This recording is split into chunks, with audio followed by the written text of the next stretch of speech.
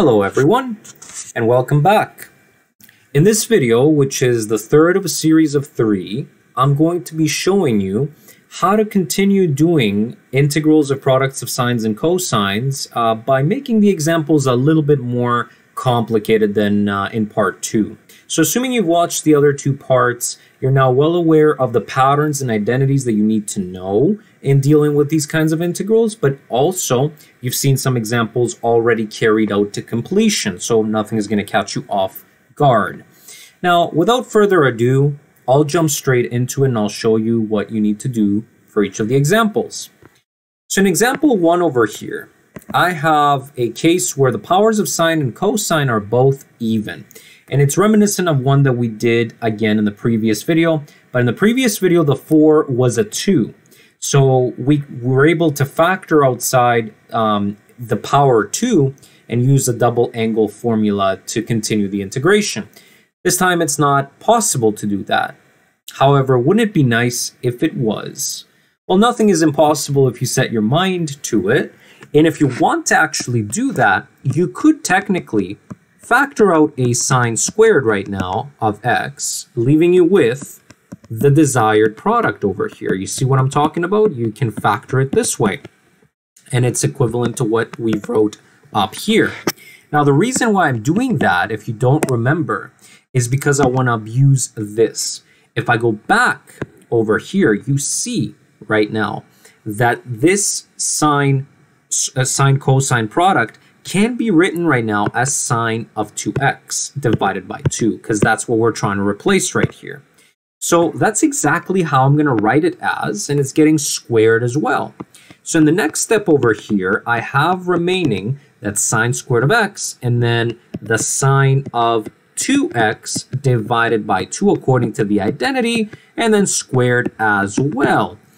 Now, before I move on, we don't want to make an algebra mistake. I'll just distribute everything and show you what you've got left. The 1/4 just basically gets pulled outside, and you're left with the sine squared x and the sine squared of 2x instead.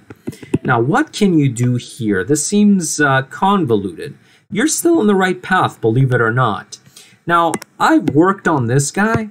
How about looking at this guy a little bit? Would it be nice if I had any means here of killing right now the actual squared dependency of sine? And I do. I can go over here and remind myself that I can substitute, if you can see here, what sine squared is in favor of cosine 2x eventually. So I'm going to go ahead and do exactly that. And if you recall, that identity has the negative with it and not the positive. So I'm going to go ahead and use that identity right now. Okay, so we have 1/4, and then this is getting replaced with 1/2, and then 1 minus, right now, minus cos of 2x. And all of this is multiplied right now by the remaining factor sine squared of 2x, and we're taking the integral of all of that. So what can I do next? Well, I can pull outside that constant, giving me 1/8, and then I can start distributing the terms inside to give rise to 2 integrals right now. The first integral is simply going to read sine squared of 2x, as you can see, dx, and then the second integral is going to be a negative, and then sine squared of 2x cosine of 2x dx. Okay, so the first integral over here, we kind of know again how to reduce this further, right? We know how to reduce these squares by using the double angle formula. So what can I do for this? I can go back here and drop a power of sine, making the substitution here that x is equal to 2x, which on the other side, the only change happening is that this here is going to be 2x. So in total, I'm going to have 4x instead. So I'm going to be substituting, basically right now, this expression for my first integral that I'm dealing with over there. So I'll show you again how that looks like. So we have the 1/8 sitting still on the outside. Then on the inside, we start with the integral of what? Of 1/2 dx right now, and we're taking away, as you can see, the integral of 1/2, because again, I'm distributing in here, 1/2 of cos 2x? No, 4x, as you can see here. So that's what we have right there. This replaces completely the first integral right now, and it's done and done. This is now completely taken care of. The second one over here, even though if your eyes are trained, you can probably see what I can do immediately. I will make a quick substitution, a quick U sub for this one over here so that you can see it a bit better. So assume over here for this one that U is equal to 2x. And then over here, that means that du is 2dx. That's all we're going to do. And if I make that substitution right now, I get what? I get sine squared of u, cos of u, and then dx can be replaced with du over 2. Okay, so that's what we have there. And now we can start solving the integrals that we have at hand. So the first one here simply gives you, again, just x over 2, as you can see. The second one here, this one is a little more interesting. We have a 1/2, but now how do you integrate that cosine? It must have come from a sine without its sign changed. So it will be coming from a sine 4x, but because if we differentiate, the 4 would pop out, we have to cancel it. And if we combine the 1/2 with a 1/4, we will get a 1/8 overall. So that's what we're expecting to get for that second term right now. And then for the third term, we've seen this before. I'll keep the 1/2 handy on the outside here, but we've seen what to do with the inside. This is again our pattern where we have the nth power of sine and multiplied by some factor of cosine. This is this again. So we know how to deal with these, and that's exactly what I'm going to go and do right now. So the result here will be the power of sine raised by 1, and then we're going to divide by that new power. And we're going to close this, add our integration constant. We're almost done. I'm just going to rewrite this a little bit better. So what I'm going to do to make this more interesting, I might just factor out, it seems like everybody has a common factor of 1/2. So I will have 1 over 16 sitting on the very outside. Then I'll have x as the first term, then sine 4x over 4.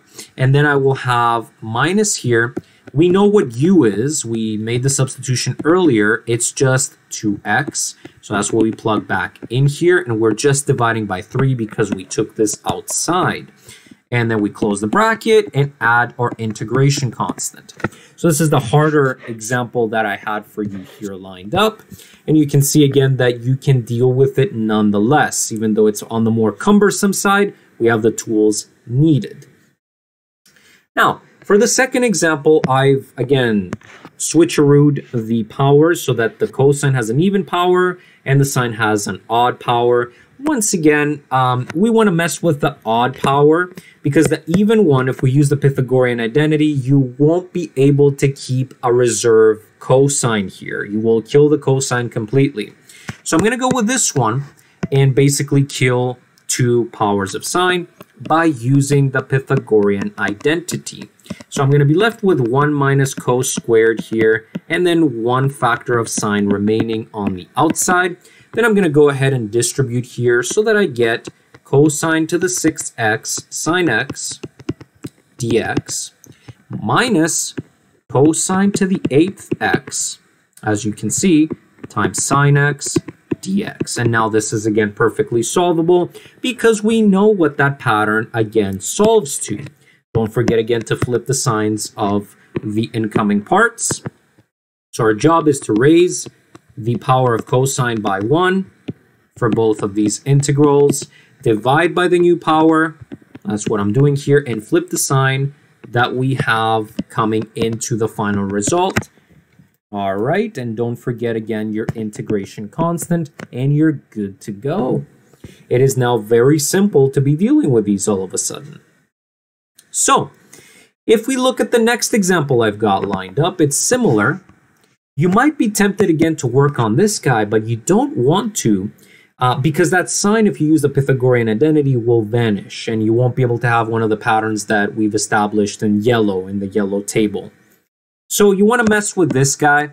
However, you notice there's a problem.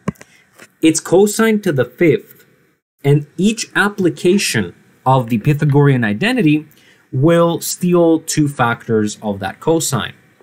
So that means that you need to apply the Pythagorean identity simply more than once. Namely, you have to square the Pythagorean identity so you can steal 4 factors of cosine right now. And that's exactly what you're going to see me doing here. I'm going to have 1 minus sine squared x, but squared so that this is equivalent right now to cos to the 4th. And then I'm going to have 1 more cosine left, and then the actual sine untouched. Once I have that going, I can expand right now that first term, giving me 1 minus 2 sine squared x, and then plus sine to the 4th x, and the remaining terms here stay untouched. And then I can go ahead and distribute, giving me 3 integrals. Namely, I will have a sine to the 4th x cos x dx. And then the 2 can be pulled outside the second integral, giving me right now sine to the 6th x cosine of x dx. And then if I distribute the third one, I will have an integral of sine to the 8th of x cos x dx. And now all 3 of these follow the same pattern that we've established earlier, namely this one up here. So we know exactly again what we need to do. So let's go back and finish this off. We need to raise the powers of our sines by 1. So we have sine to the 5th, sine to the 7th here, and sine to the 9th here. Making sure again we haven't made any mistakes. All right, and then we divide by those new powers. So divide by 5, by 7, and by 9. We don't mess with the signs. We put them in as they're coming in. So positive, negative. Don't forget the constant here, the 2 that we are multiplying the integral by. And then a plus for the last part over here. And then we merge these together. We don't forget our integration constant c. And we are good to go. This is how we deal with this one. A little bit more cumbersome because we got to square this. Sometimes you even got to cube this, so it's not, that big of a deal. It's just more cumbersome. So keep that in mind. And so for the last example over here that I've got lined up, both of the powers are odd. Technically, you could break down the sine to get, remove 6 powers of sine and leave 1 behind. I don't recommend doing that because you can literally work on the other one here as it has the lower power. So why, are you going to do the Pythagorean identity cubed instead of the Pythagorean identity 1 time? You know what I mean? So it's not that advised. Now, if I go ahead and use the Pythagorean identity on the cosine, what I end up having is 1 minus sine squared. That kills 2 powers of cosine, leaving me with 1 power. And then the sine to the 7th is untouched. So I can go ahead and start distributing over here, leaving me with 2 integrals, one of them reading sine to the 7th x cosine of x, and then the other one here is sine to the 9th of x cosine of x dx. And now I'm at the fortunate position where, again, I have the pattern that is outlined right there again, and I know exactly what I need to do to finish this problem off. So if I go ahead, I get here, I have to raise the powers of sines by 1, so sine to the 8th and sine to the 10th here, then divide by those new powers,